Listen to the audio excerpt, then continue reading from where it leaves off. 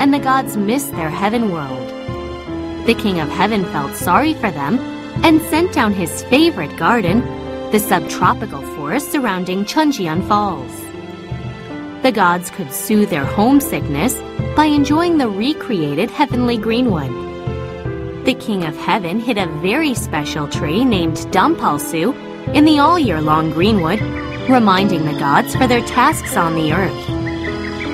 The gods estimated time on earth by the red colors of an 8-leaf shoot-tipped sprig of a Dampalsu tree.